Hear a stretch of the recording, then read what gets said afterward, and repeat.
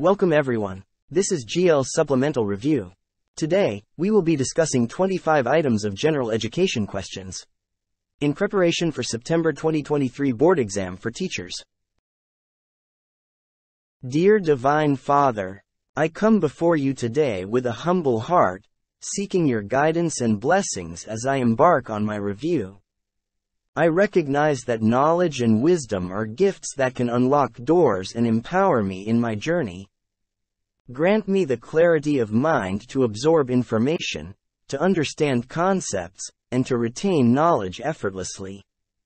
Fill my heart with curiosity and the thirst for learning, so that I may approach my review with enthusiasm and a hunger for understanding. Open my eyes to new perspectives and ideas, allowing me to see connections and patterns that were once hidden.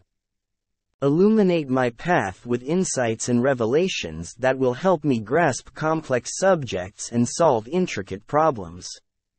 I ask for your presence and support throughout this review, to be a guiding light in moments of confusion or doubt. Grant me the strength to persevere when the material seems overwhelming and the patience to take breaks and rest when needed. May my review be fruitful, and may the knowledge and wisdom I acquire empower me to excel in my endeavors. Help me to apply what I learn with wisdom, discernment, and compassion, so that I may make a positive impact in the world. I trust in your infinite wisdom and know that with your guidance, I can overcome any challenge and achieve success. I am grateful for the opportunities before me and for your unwavering support. In your name, I pray. Amen.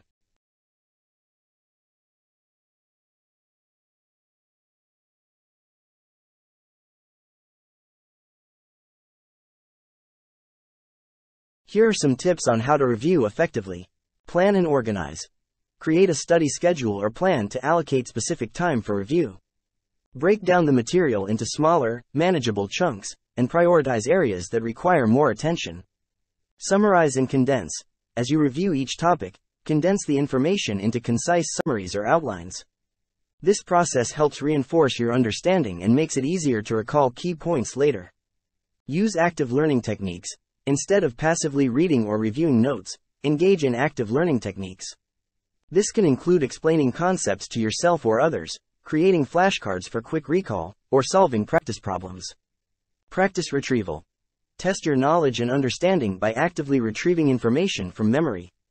This can involve using flashcards, taking practice quizzes, or explaining concepts without referring to your notes. Retrieval practice enhances long-term retention and helps identify areas that require further review. Seek clarification. If you come across any confusing or unclear concepts during your review, don't hesitate to seek clarification. Consult your textbooks, online resources, or ask a teacher or classmates for assistance. Understanding the material thoroughly is crucial for effective review. Connect and relate. Look for connections and relationships between different concepts or topics. Relating new information to previously learned material helps reinforce understanding and promotes a deeper level of learning. Review actively and regularly. Instead of cramming all the review into one session, spread it out over multiple sessions. Regular and consistent review enhances retention and reduces the likelihood of forgetting inform. Take breaks and rest. While reviewing is important, it's equally crucial to take breaks and give your mind time to rest. Breaks help prevent mental fatigue and enhance overall focus and productivity. Teach others. One of the most effective ways to solidify your understanding is to teach others. Explain concepts to a friend or family member, or imagine yourself teaching a concept to someone else. Teaching forces you to articulate your knowledge and identify any gaps in understanding. Reflect and self-assess. Periodically reflect on your progress and self-assess your understanding. Identify areas where you feel confident and areas that need further review. Adjust your study plan accordingly to focus on weaker areas.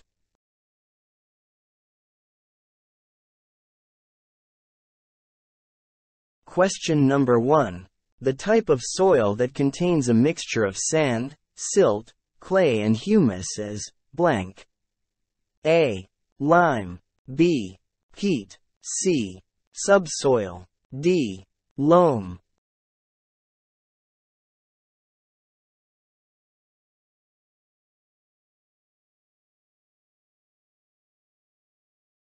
The type of soil that contains a mixture of sand, silt, clay and humus is blank. For question number 1, the correct answer is D. Loam.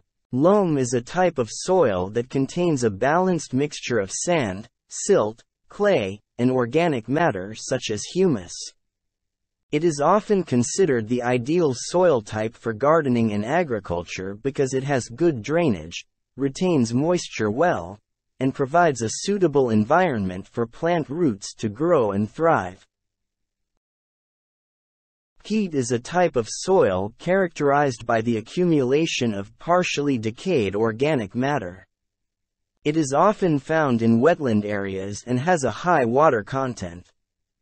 Subsoil refers to the layer of soil beneath the topsoil and can vary in composition but is not specifically associated with a mixture of sand, silt, clay, and humus. Clay. Clay soil has a high percentage of fine particles. It is characterized by its stickiness and ability to hold water for extended periods. Clay soils can be dense and heavy, making it difficult for water to drain through them properly. They tend to be fertile but may require amendments for better drainage. Sandy. Sandy soil is composed of larger particles and feels gritty to the touch. It has good drainage but does not retain water well. Sandy soils tend to dry out quickly and may require frequent irrigation.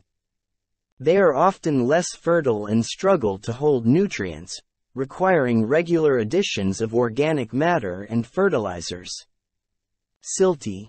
Silty soil contains medium-sized particles that are smaller than sand but larger than clay. It has a smooth texture and is often fertile due to its ability to retain moisture and nutrients. Silty soils are well-draining and can be easily worked, but they can become compacted and may require organic amendments for improved structure. Chalky. Chalky soil is characterized by a high proportion of calcium carbonate or limestone fragments. It is alkaline in nature and tends to be shallow and stony. Chalky soils drain well but can be drought-prone. They often have low organic matter and may require additions of compost or organic materials to improve fertility and water retention. While the lime is a substance used to raise soil pH levels, and it is not directly related to the soil type described in the question. Question number 2. The part of a flower from which fruits are formed is the blank. A. Stigma. B. Stamen. C. Ovary. D. Petals.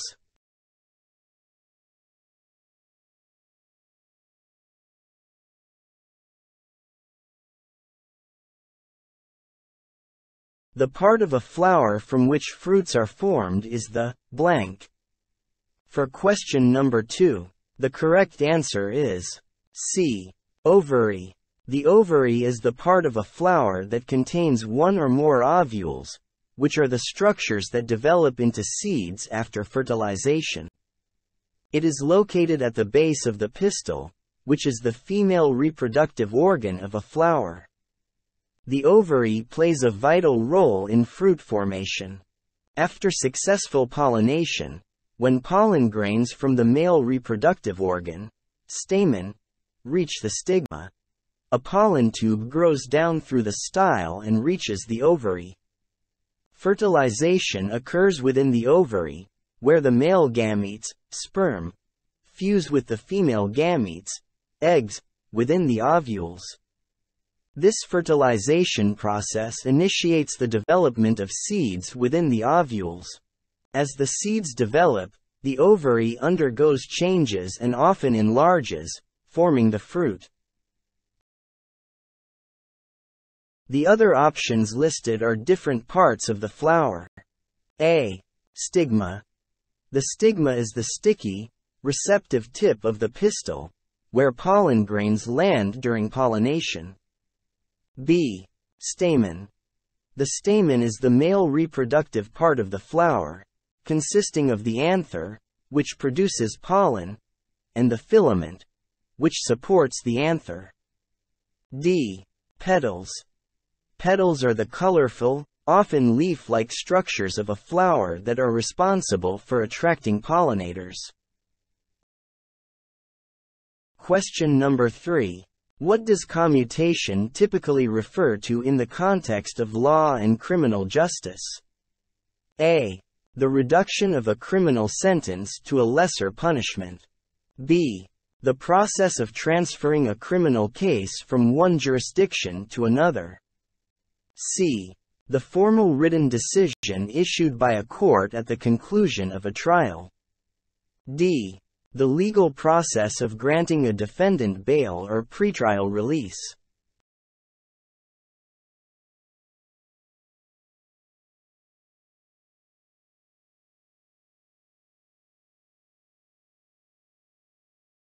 What does commutation typically refer to in the context of law and criminal justice?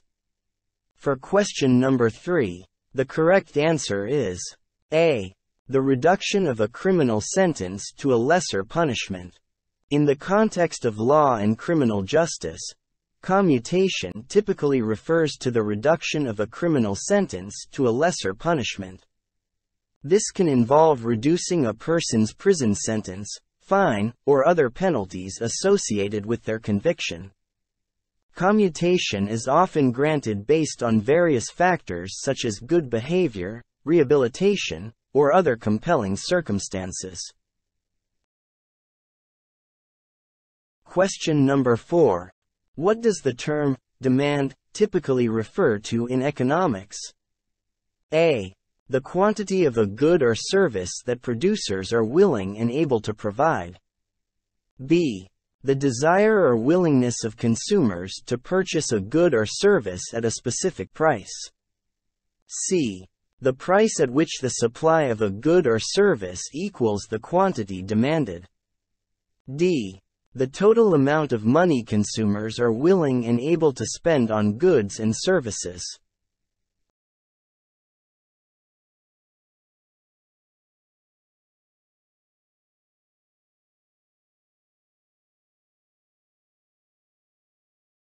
What does the term demand typically refer to in economics? For question number 4, the correct answer is B. The desire or willingness of consumers to purchase a good or service at a specific price. In economics, the term demand typically refers to the desire or willingness of consumers to purchase a good or service at a specific price. It represents the relationship between the price of a product and the quantity of that product that consumers are willing and able to buy at that price.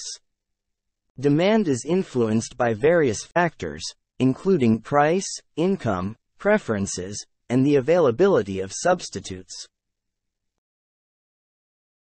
Question number 5. There is a sudden increase in the demand for a popular toy due to a viral social media trend. As a result, the toy becomes scarce and difficult to find in stores. Which of the following best describes the situation? A. Surplus. B. Shortage. C. Equilibrium. D. Elasticity.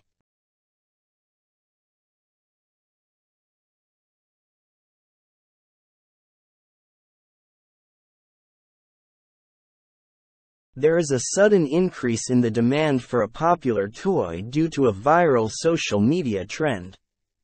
As a result, the toy becomes scarce and difficult to find in stores.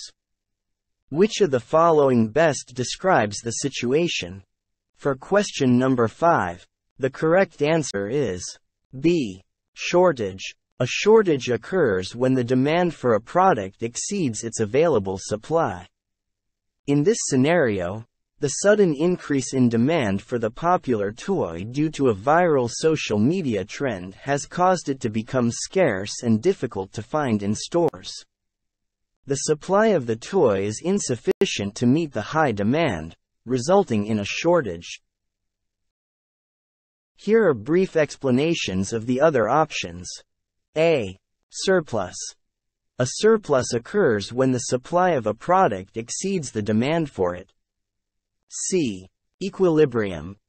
Equilibrium refers to a state where the demand for a product matches its supply, resulting in a balance between the two. D. Elasticity. Elasticity refers to the responsiveness of demand or supply to changes in price or other factors. Question number 6. What is the law which states that volume and temperature are directly related? A. Newton's. B. Boyle's. C. Charles's. D. Motion's.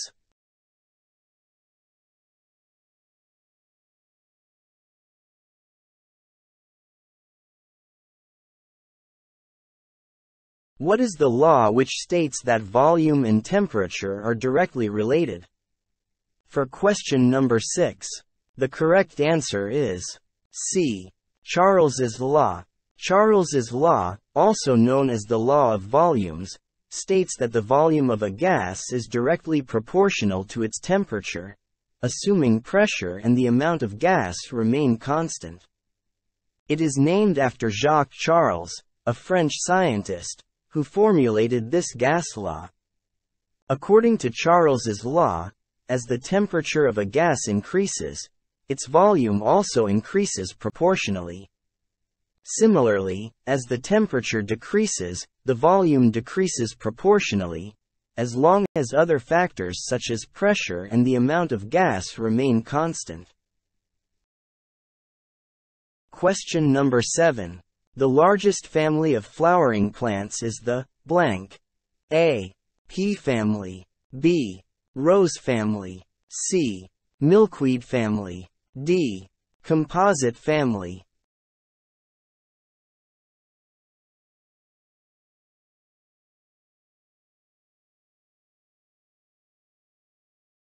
The largest family of flowering plants is the blank. For question number 7, the correct answer is D. Composite family. The composite family, also known as the Asteraceae family, is the largest family of flowering plants.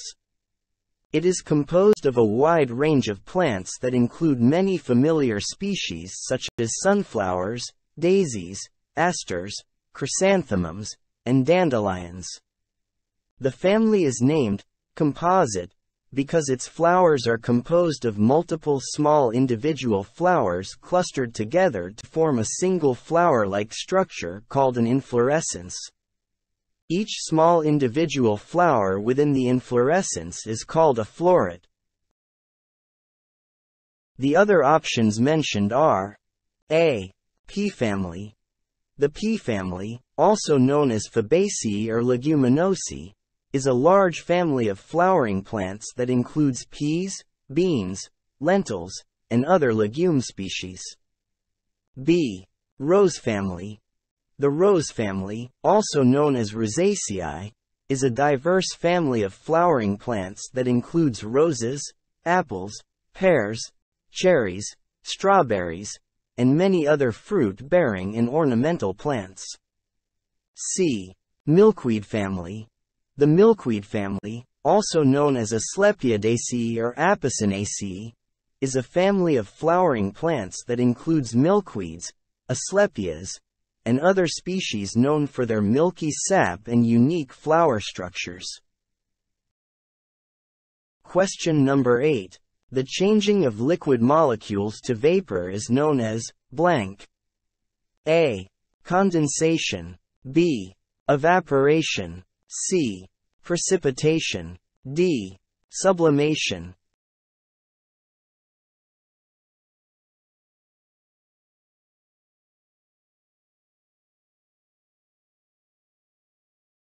The changing of liquid molecules to vapor is known as blank.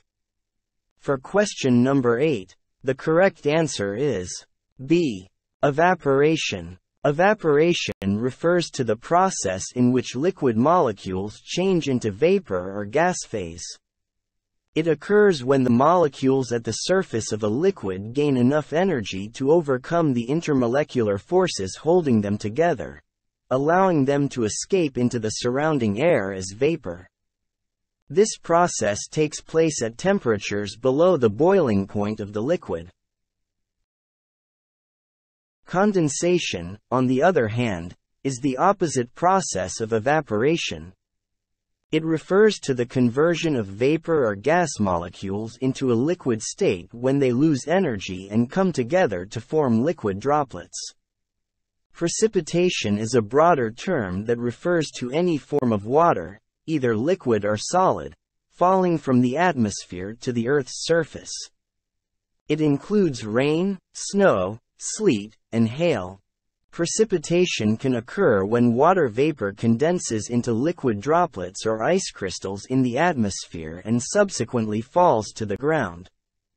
Sublimation, another term mentioned, refers to the process in which a substance directly transitions from a solid to a gas without passing through the liquid phase.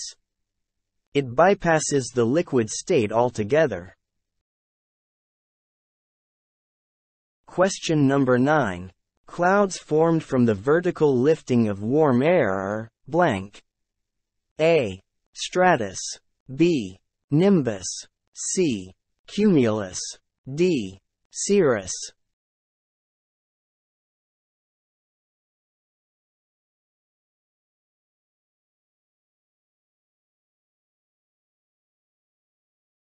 Clouds formed from the vertical lifting of warm air are blank.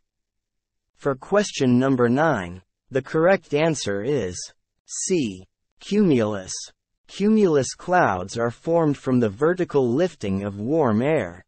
These clouds have a puffy, cotton-like appearance with a well-defined shape and distinct boundaries. They often resemble heaps, towers, or cauliflower heads. When warm air rises, it cools as it ascends into higher altitudes. As the air cools, water vapor within the rising air condenses into visible water droplets or ice crystals, forming cumulus clouds. These clouds are typically associated with fair weather, especially when they are small and scattered. However, under certain conditions, cumulus clouds can grow into cumulonimbus clouds, which are associated with thunderstorms and heavy rainfall. The other options mentioned are A. Stratus. Stratus clouds are low-lying clouds that appear as a uniform, featureless layer covering the sky. They often bring overcast conditions, like drizzle, or fog. B. Nimbus. Nimbus is not a specific type of cloud. It is a term used to indicate that a cloud is associated with precipitation. For example, nimbostratus clouds are low-level clouds that produce steady, widespread rain or snow. D. Cirrus. Cirrus clouds are high-altitude clouds that appear thin, wispy, and fibrous. They often have a feathery or filamentous appearance and are composed mainly of ice crystals. Cirrus clouds are typically associated with fair weather, but their presence can indicate an approaching weather change. Question number 10. Air pressure, wind, heat, and precipitation are the things that make up the blank. A. Weather. B. Atmosphere. C. Weight of the air. D. Moisture content in the air.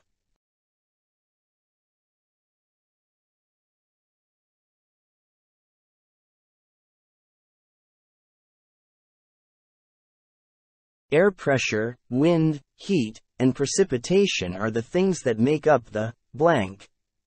For question number 10, the correct answer is A. Weather. Weather refers to the atmospheric conditions that occur in a specific place over a short period of time, typically ranging from hours to days. It encompasses various elements, including air pressure, wind, heat, temperature, and precipitation. These factors interact and combine to create the conditions we experience in the atmosphere at a given time and location. Question number 11.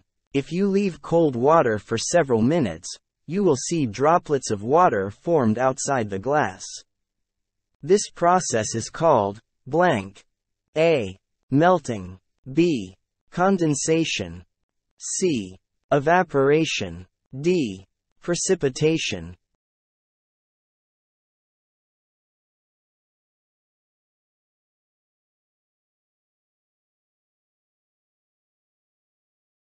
If you leave cold water for several minutes, you will see droplets of water formed outside the glass. This process is called blank. For question number 11, the correct answer is B. Condensation. Condensation is the process by which a gas or vapor changes into a liquid state. When cold water is left for several minutes, the temperature of the surrounding air cools down the water vapor in the air near the surface of the glass. As a result, the water vapor loses heat energy and transitions into liquid water droplets, which are seen as droplets forming outside the glass. This phenomenon is known as condensation. Question number 12. Which of the following is not a metal? A. Gold. B. Silver. C. Nickel. D. Iodine.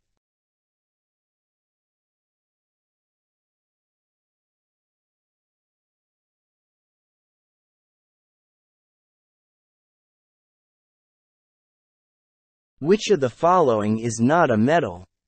For question number 12, the correct answer is D. Iodine. Iodine is not a metal, it is a non-metal. It belongs to the halogen group on the periodic table and is a purple-black solid at room temperature. Gold, silver, and nickel, on the other hand, are metals. They are elements that typically have a shiny appearance, conduct electricity and heat, and are malleable and ductile. Question number 13. Diamond is made up of carbon. It is also the hardest substance known. It is considered to be a blank. A. Metal. B. Non-metal. C. Halogen. D. Metalloid.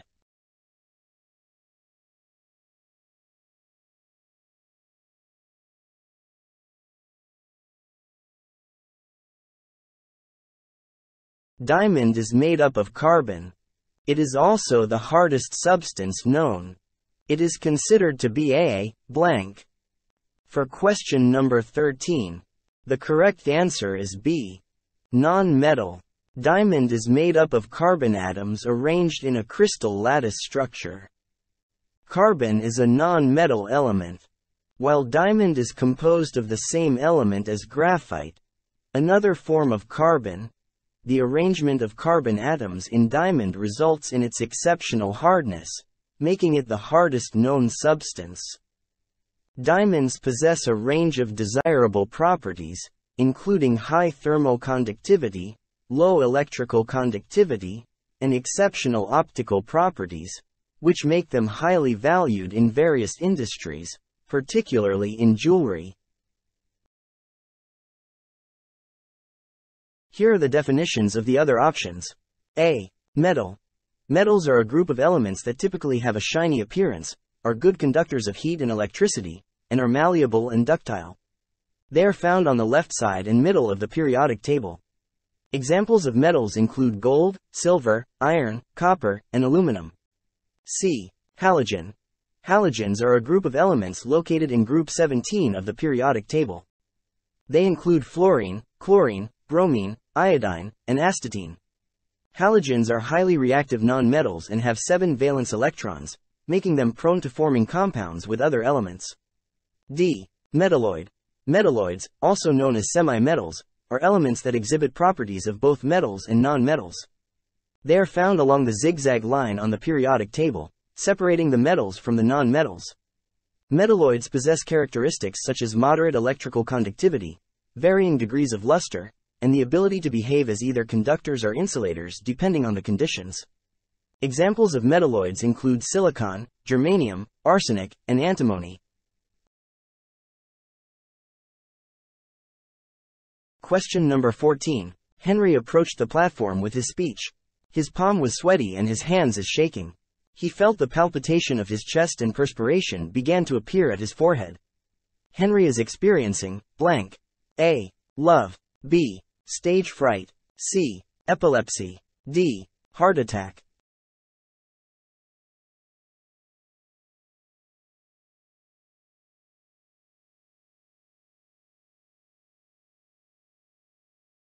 Henry approached the platform with his speech. His palm was sweaty and his hands is shaking. He felt the palpitation of his chest and perspiration began to appear at his forehead. Henry is experiencing blank. For question number 14, the correct answer is B. Stage fright. Based on the given description, Henry is experiencing stage fright.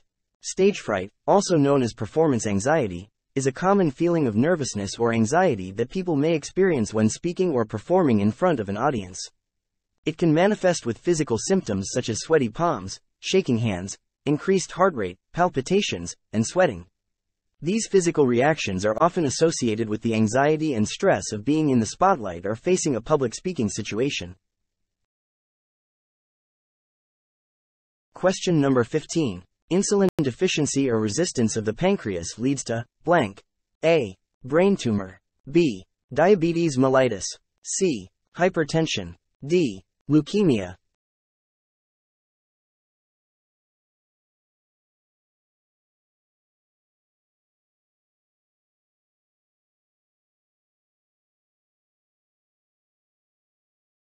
Insulin deficiency or resistance of the pancreas leads to blank.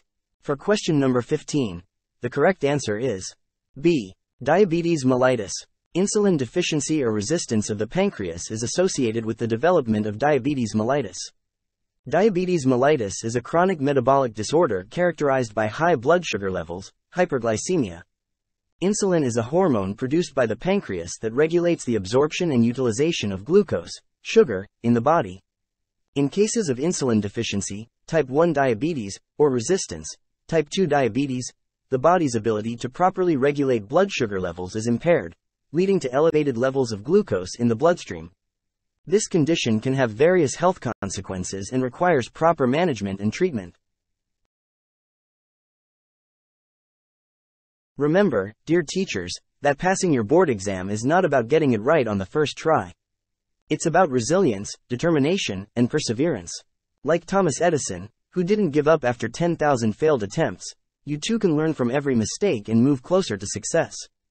Every time you take a practice test, every time you study a new concept, every time you overcome a challenge, you're one step closer to achieving your goal. Don't be discouraged by setbacks or failures. Instead, view them as opportunities to learn, grow, and improve. You have the knowledge, skills, and passion to succeed. Believe in yourself, keep going, and before you know it, you'll be celebrating your hard-earned success as a licensed and accomplished teacher.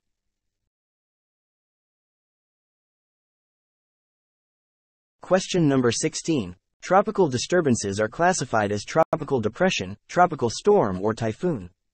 This classification is based on the blank. A. Amount of rainfall. B. Strength of the accompanying winds. C. Origin of formation. D. Amount of rainfall and strength of the accompanying winds.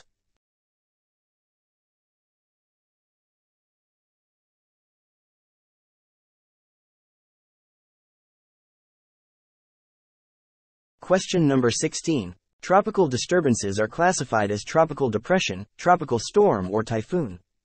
This classification is based on the blank. For question number 16, the correct answer is B. Strength of the accompanying winds. According to Pagasa, the strength of the accompanying winds is the primary indicator for classifying tropical disturbances. This stands for the Philippine Atmospheric, Geophysical and Astronomical Services Administration. It is the national meteorological and hydrological organization in the Philippines.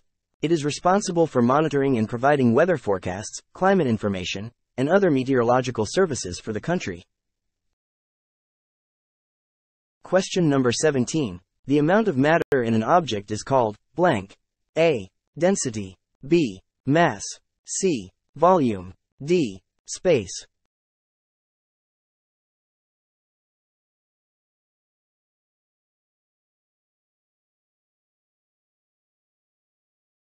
The amount of matter in an object is called blank. For question number 17, the correct answer is B. Mass. The amount of matter in an object is referred to as its mass. Mass is a fundamental property of matter and represents the quantity of material present in an object. It is commonly measured in units such as grams, g, or kilograms, kilogram. The mass of an object remains constant regardless of its location in the universe and is independent of external factors such as gravity or the presence of other objects. Density, option A, is a property that relates the mass of an object to its volume. Volume, option C, is the measure of the amount of space occupied by an object. Space, option D, generally refers to the vast expanse that contains all matter and energy in the universe. Question number 18. Which of the following statements is true regarding recessive genes? A. Recessive genes are always expressed in the phenotype. B. Recessive genes are more common in the population than dominant genes. C. Recessive genes require 2 copies to be expressed in the phenotype. D. Recessive genes are always inherited from the father.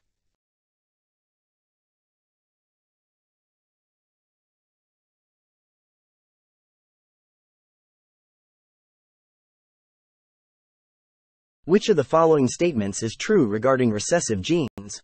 For question number 18, the correct answer is C. Recessive genes require 2 copies to be expressed in the phenotype. Recessive genes are those that are masked or not expressed in the phenotype when an individual carries one dominant allele alongside the recessive allele. To exhibit the recessive trait in the phenotype, an individual must inherit 2 copies of the recessive allele, one from each parent. This is known as being homozygous recessive.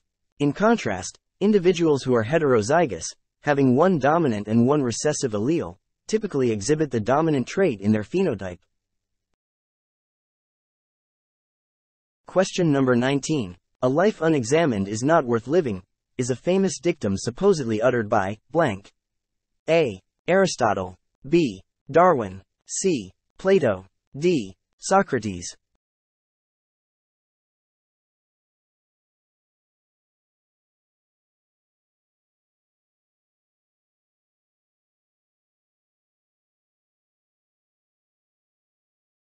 A life unexamined is not worth living, is a famous dictum supposedly uttered by blank.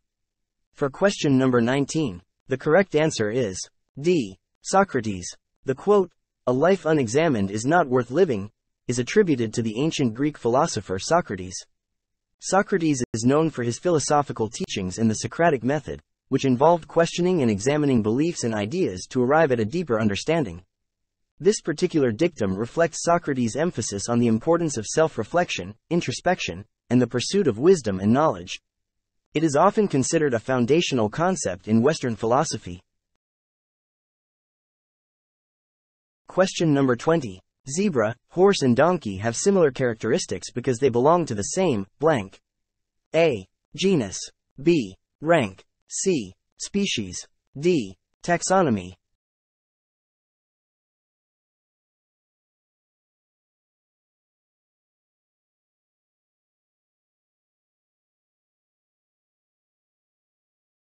Zebra, horse and donkey have similar characteristics because they belong to the same blank. For question number 20, the correct answer is A. Genus. Zebra, horse, and donkey belong to the same genus, which is Equus. They are closely related species within the Equidae family. While they have distinct characteristics and variations, they share common traits due to their close evolutionary relationship and shared ancestry. The genus classification groups together species that are closely related and share similar characteristics. In this case, zebra, horse, and donkey share enough similarities to be classified under the same genus, Equus. Question number 21. Which of the following statements best describes the divine rights theory? A. It is a political theory that asserts the power of the government comes from the consent of the governed. B. It is a philosophical concept that promotes the idea of natural rights and individual freedoms. C. It is a religious doctrine that claims rulers derive their authority directly from a higher power. D. It is an economic theory that advocates for free market principles and limited government intervention.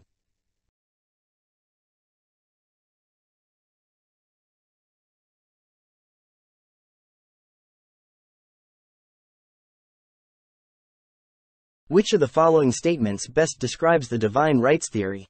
For question number 21, the correct answer is C. It is a religious doctrine that claims rulers derive their authority directly from a higher power. The divine rights theory is a religious doctrine that claims rulers derive their authority directly from a higher power. According to this theory, monarchs and rulers are believed to be appointed by God or have a divine mandate to govern. They are considered to have absolute authority and are accountable only to God, not to the people they govern. Question number 22. Which of the following statements best describes the paternalistic theory? A. It is a political theory that emphasizes the importance of individual liberties and limited government interference. B. It is an economic theory that advocates for state control and ownership of the means of production. C. It is a social theory that justifies limiting individual freedom for the sake of protecting or benefiting individuals considered to be in need of guidance or protection. D. It is a legal theory that promotes the principle of equality and fairness in the justice system.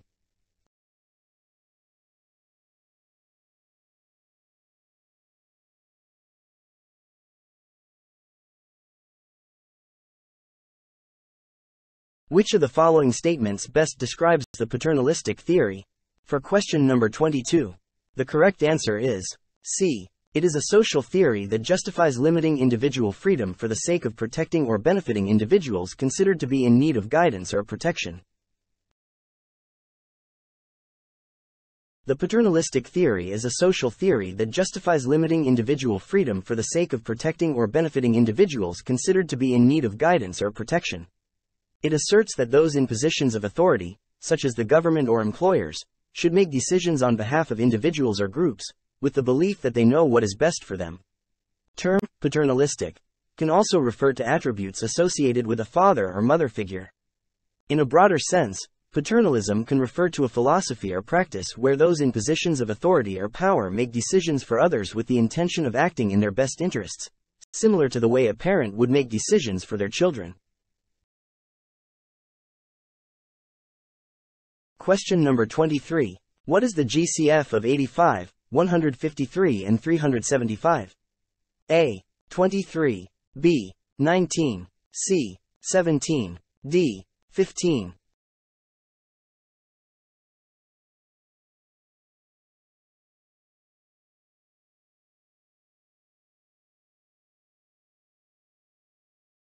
What is the GCF of 85, 153 and 375? For question number 23, the correct answer is C. 17. To get the GCF, divide the given with the choices. Question number 24. In the example of 5 to the 10th power plus 8x, the exponent is blank. A. 5. B. 10. C. 8. D. X.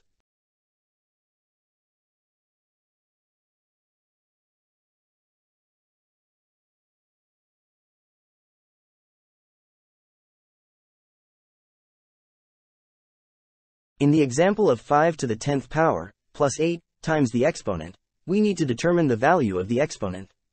The expression can be written as 5 to the power of 10 plus 8x. The exponent in this case is 10. Therefore, the correct answer is B. 10.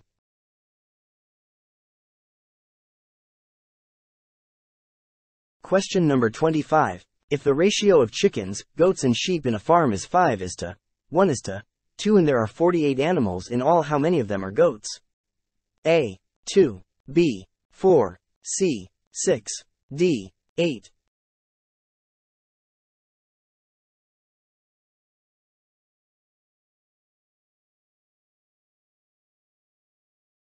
To find the number of goats on the farm, we need to determine the number of animals corresponding to the ratio of 5:1:2. Let's assign variables to the ratios. Number of chickens equals 5x. Number of goats equals 1x. Number of sheep equals 2x. Given that there are 48 animals in total, we can write the equation. 5x plus 1x plus 2x equals 48. Combining like terms, we have 8x equals 48. Dividing both sides of the equation by 8, we get x equals 6. Now, we can substitute the value of x back into the ratios to find the number of goats. Number of goats equals 1x equals 1 times 6 equals 6. Therefore, there are 6 goats on the farm, option C.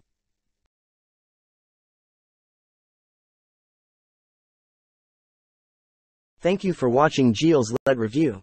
I hope they've been helpful in your exam preparation. Remember that success in the lead requires consistency and dedication, so I encourage you to come back for more videos to help you stay on track with your studies. Be sure to hit the subscribe button and turn on notifications so you don't miss any new videos. My goal is to provide you with high-quality content that helps you feel confident and prepared for the exam. So, let's work together towards your success in the lead.